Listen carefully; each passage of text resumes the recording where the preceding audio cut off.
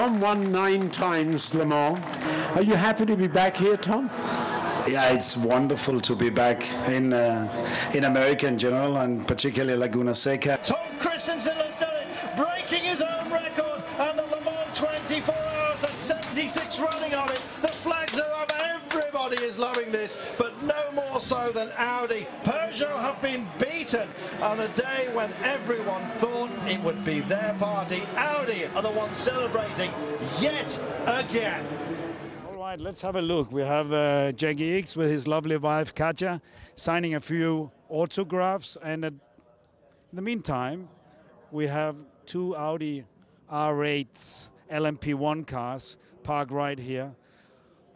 This one won Le Mans in 2005 with Champion Racing. I had the privilege of being one of the drivers. So actually every time the Audi R8 won at Le Mans, I was one of the drivers, and that's 5 victories.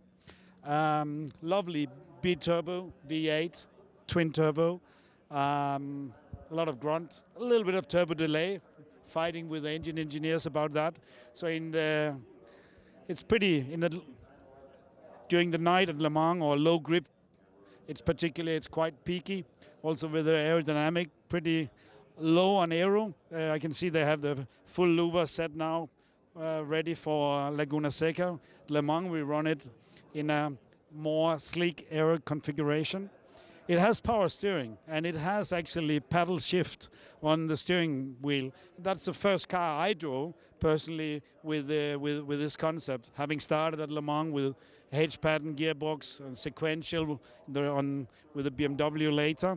But obviously these Audis are very, very close to my heart. Audi R8 LMP1 cars, and that actually Audi R8 put the name to the cars which you see all over the world as a sports car on the daily traffic. So we owe a lot to these cars, to the heritage.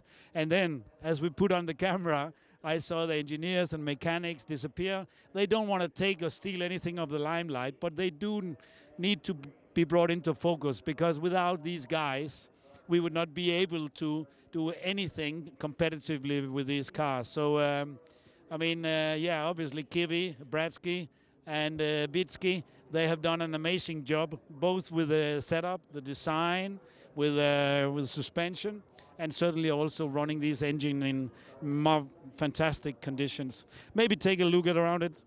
It's beautiful lines, one of the most beautiful cars ever to have raced at Le Mans, and to my mind, obviously I'm biased. There was the Elegant in the Bentley from 2003 I like too. So BMW mentioned in '99 with the sound machine of the normal aspirated V12. But certainly later on when we did the R10, R15 and R18 with the closed coupe, the hybrid cars, they were aggressive beasts too. But next race is on, and it was nice talking to you, and it's nice to be here at the Laguna Seca racetrack. Now I'm going and heading for the Café Le Mans for a café au lait.